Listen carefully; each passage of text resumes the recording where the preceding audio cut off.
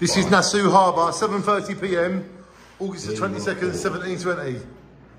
It is said that when a pirate slept, he did not dream that he had died and gone to heaven. He dreamed that he had returned to New Providence.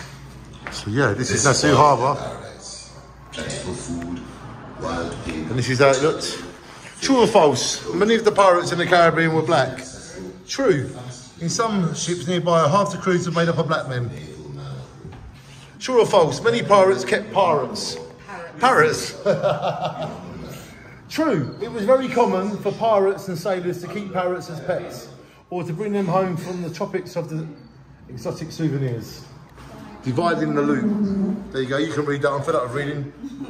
You can read that. Pirate democracy and the attractions of piracy. So you now can read that. You now can see that. So yeah, the vast majority of pirates are young seamen who are either forced into a close privacy with their ships were captured, or were made redundant by the Navy and saw piracy as an easy option. And ordinary seamen in the Navy was poorly paid and endured harsh discipline and savage punishments. Life on a merchant ship was equally bleak.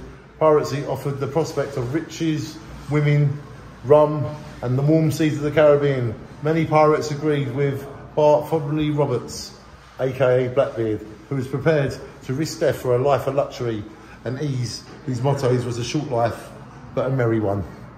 Shine on. And it, Andrew and Paula, we love a short, merry life, don't we? Oh, yeah. Definitely. I think I'll sign up for that today.